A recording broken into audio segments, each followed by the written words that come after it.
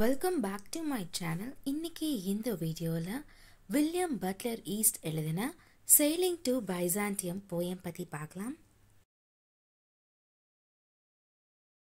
William Buttler east இவருடைய period 1865 start ஆகி 1939 end ஆகுது. 20th செஞ்சுரியில் one of the most important leading போயட்டாக இருந்திருக்காரு. இவர் டுப்ளினில் பிறக்கிறாரு. டுப்ளின் அப்படிங்கிறது அயர்லாண்டில் இருக்கிற ஒரு இடம். ஈஸ்ட் லண்டன்லேயே படிக்கிறாரு, டுப்ளின்லேயே படிக்கிறாரு. 43 ஏஜ் அந்த டைமில் இவர் ஒரு பெஸ்ட் நோன் போயட்டாகவும் இருக்காது, ஒரு ட்ராமாட்டிஸ்டாகவும் இருக்கிறாரு. இவருடைய ஒர்க்கில் ஐரிஷ் மித்தாலஜி யூஸ் பண்ணி எழுதுகிறாரு. 1923 இவருக்கு லிட்ரேச்சருக்காக நோபல் பரிசு கொடுக்குறாங்க. வில்லியம் பட்லர் ஈஸ்ட் இவர் ஒரு சிம்பாலிக் போயட்டாகவும் இருக்கிறாரு. இவருடைய பெஸ்ட் நோன் ஒர்க் அப்படின்னு பார்த்தா த poems of William Blake, poems of Spencer. 1891 இவர் என்ன பண்ணுறாரு அப்படின்னா ஐரிஷ் லிட்ரரி சொசைட்டி அப்படின்னு ஒரு ஃபவுண்ட் பண்ணுறாரு. அதுக்கப்புறம் லண்டன்லி 1892 ஃபவுண்ட் பண்ணுறாரு. இவரை பொறுத்த வரைக்கும் இவர் ஒரு யூனிக் போயட்டாக இருக்கிறாரு.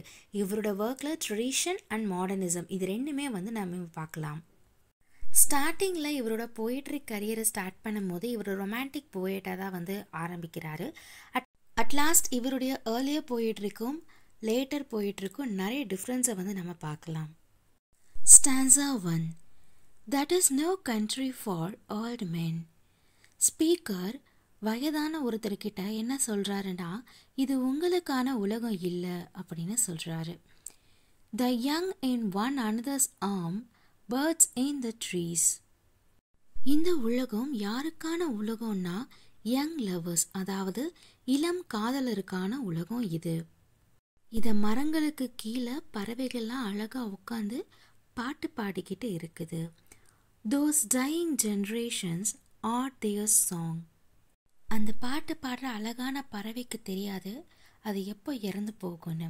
அதோட ஜென்ரேஷன் எப்போ எண்ட் ஆகும்னு அது தெரியாமல் அது ரொம்பவும் சந்தோஷமாக பாட்டு பாடிக்கிட்டு இருக்குது. The salmon's falls, the mackerel crowd at sea. அங்கே இருக்கிற கடலில் மீன்கள் அங்கேயும் இங்கேயும் போயிட்டே இருக்குது. Fish flush R foul commanded all summer long. இங்கே வாழக்கூடிய ஒவ்வொரு உயிரினமும் what ever is begotten, born and dies. அதாவது மனிதனாக இருக்கலாம், மீனாக இருக்கலாம், பறவையாக இருக்கலாம். ஒரு பிறப்புன்னு ஒன்று இருந்தது அப்படின்னா அதுக்கான இறப்பு அப்படிங்கிறது நிச்சயமாக இருக்கும். Caught in that sensational music, all neglect monuments of an aging intellect. அப்படிப்பட்ட அந்த நாட்டில் பொறுத்த வரைக்கும் மாமிசம், அதாவது அந்த ஃப்ளஷை தவிர அதிகமான ஒரு உயிரினம் வாழும் அப்படின்னு நம்ம நினச்சோம் அப்படின்னா அது நம்மளுக்கு அந்த இடத்துல கவனமே அதுக்கு மேலே போகாது அப்படிங்கிறாங்க. என்ன சொல்ல வராங்க அப்படின்னா அந்த கண்ட்ரியை பொறுத்த வரைக்கும் ஒரே ஒரு அட்டென்ஷன் என்னன்னா அது ஃப்ளஷ் மேலே தான் இருக்குமாமா, மாமிசம் மேலே தான் இருக்குமாமா. வேறு எந்த இடத்துலையுமே நம்மளோட அட்டென்ஷன் டிஸ்ட்ராக்ட் ஆகி போகாது அப்படிங்கிறாங்க. Stanza 2. A aged man in but a paltry thing, a tattered coat upon a stick and less. இந்த உலகத்தை பொறுத்த வரைக்கும் ஒரு ரொம்பவும் வயதானவர், முதியவர் இருக்கிறாங்க அப்படின்னா அவங்க ஒல்லியானதாக இருப்பாங்க. அவங்க எப்படிப்பட்டவங்களாக இருப்பாங்கன்னா எலி மாதிரி இருப்பாங்க. வயதில் மட்டுமே அவங்க அதிகம் மூத்தவராக இருப்பாங்க. ஆனால் உடல் அளவில் அவங்க எப்படி இருப்பாங்கன்னா எலி மாதிரி இருப்பாங்க. மற்றவங்களே பயமுறுத்த மாதிரி இருப்பாங்க. அதை தவிர இந்த உலகத்தில் வேறு எதுவுமே இல்லை. Soul claps its hands and sing and louder sing for every tattered in its mortal dress. அவன் இறந்து போயிட்டான் அப்படின்னா அவனுடைய ஆன்மா அப்படிங்கிறது உயிரோடு இருக்கும், அது உயிர் வாழ்ந்துக்கிட்டே இருக்கும். ஆனால் அவனுடைய தோல் அப்படி எப்படி இருக்கும், தேய்ந்து போயிடும். அந்த உடலுக்குள்ளேயே அவன் இருந்து பாடிக்கிட்டே இருப்பான். Nor it stays singing school but studying monuments of his own magnificence.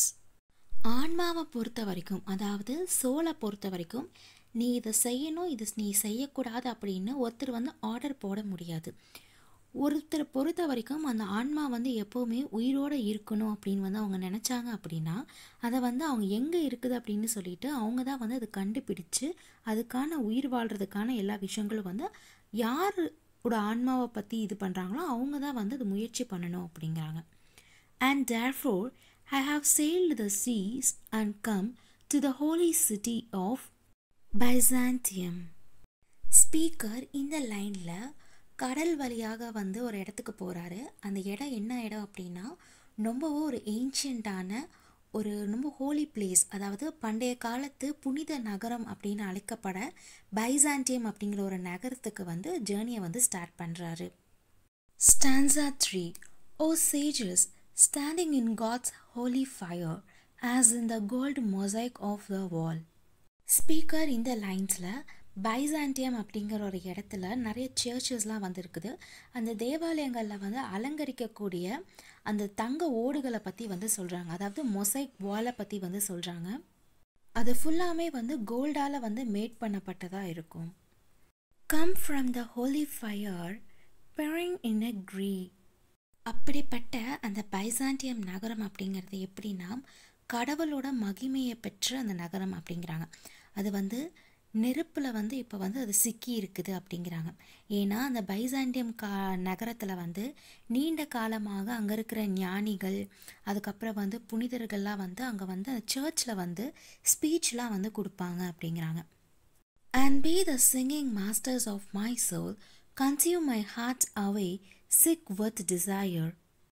அந்த இடத்துல அவர் வந்து இந்த ஃபயர் வந்து எப்படி இருக்குது அப்படிங்கிறத பற்றி வந்து சொல்கிறாரு பாருங்கள். ஷூவிங் மிஷினில் வந்து பாபின் கேஸ் அப்படின்னு ஒன்று இருக்கும். அதுக்குள்ளே இருக்கிற அந்த வீல் அப்படிங்கிறது வந்து அப்படியே வந்து அது சுற்றிக்கிட்டே வந்து இருக்கும். அதே மாதிரி இந்த இடத்துல ஸ்பீக்கர் என்ன சொல்கிறாருன்னா அந்த நெருப்பிலிருந்து அதை வந்து வெளியேற மாதிரியும் தன்னுடைய ஆன்மாவை வந்து பாடுறதுக்கு எப்படி பாடணும் அப்படிங்கிறத வந்து நான் வந்து கற்றுக் கொடுக்கணும் அப்படின்னு வந்து சொல்கிறாரு. And fastened to a dying animal, it's not what it is. So அவர் என்ன சொல்கிறாரு, மரணம் அடைஞ்சிட்டாங்க, அவங்களுடைய இதயம் எல்லாமே வந்து எரிக்கப்படணும் அப்படின்னு வந்து விரும்புகிறாரு. ஏன் இப்படி அவர் சொல்கிறார் அப்படின்னா அவர் வந்து மரணம் அடைஞ்சிட்டாரு, அவரோட உடலை வச்சு நம்மளால் வந்து எதுவுமே வந்து பண்ண முடியாது.